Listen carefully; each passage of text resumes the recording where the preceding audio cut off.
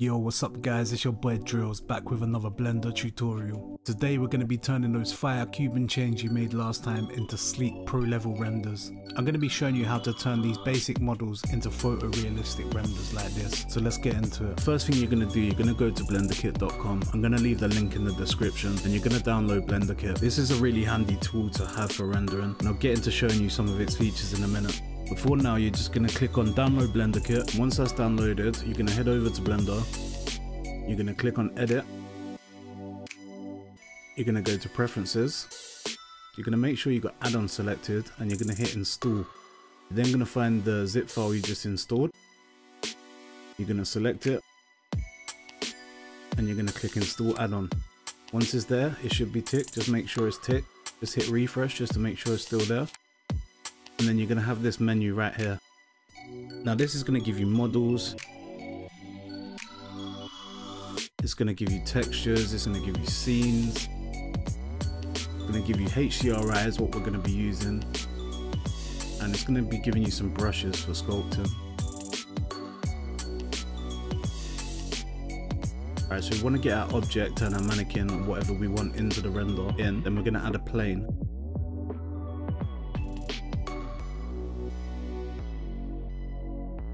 Once we've added the plane, we're going to stretch it out on the x-axis. And then we're going to go into edit mode.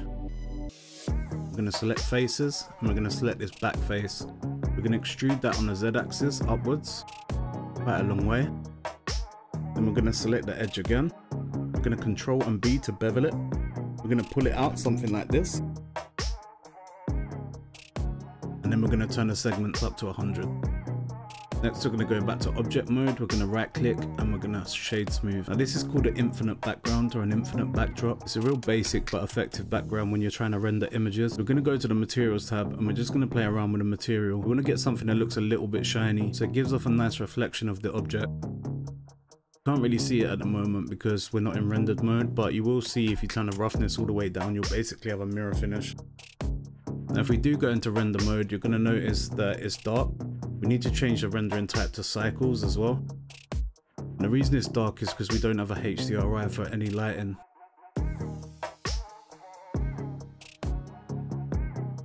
So we're going to open up our Blender kit. We're going to go to HDRIs and we're going to find one that we like.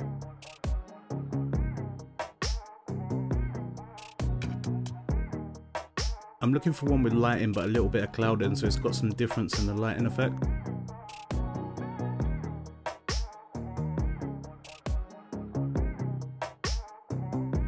This one will be fine. And you'll notice instantly we've got some light on our object.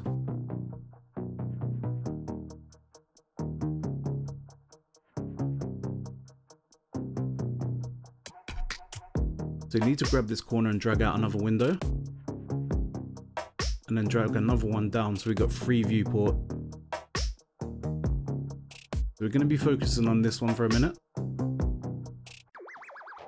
Now the first thing we need to do, we need to add a camera so we've got something to look through, something to render. We're going to add our camera.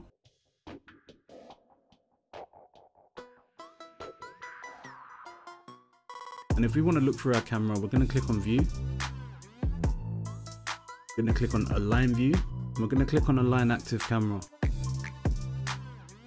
Now that box is actually going to be looking through our camera, but we do need to move the camera. So I think I'm going to change it around a little bit. I'm actually going to set this one, the rendered image, to be the viewing through camera.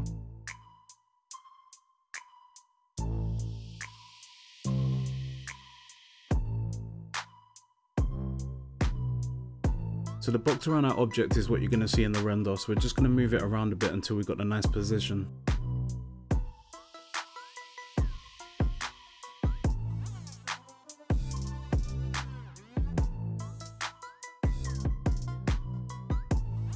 Now if we come up to this window, we select here, we go on shader editor, and we change it to world.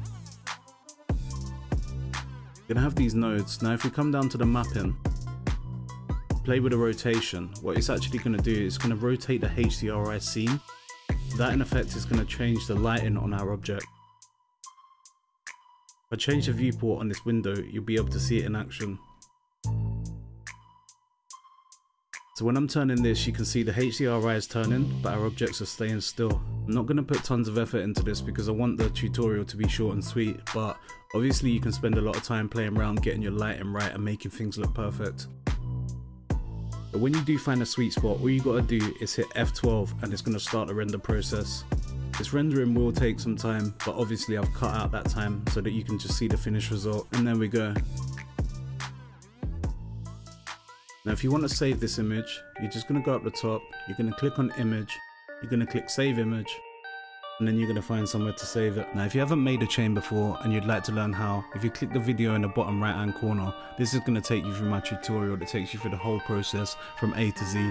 If you click the link in the bottom left hand corner, we're going to take you into the world of debadging cars for FiveM. Also, if you join my Discord, the link's in the description. We've got tons of free items, free software, and we give out support over there too. We've got a nice little community, everyone helps each other, so why not come and join? And one last thing, don't forget to hit that subscribe button.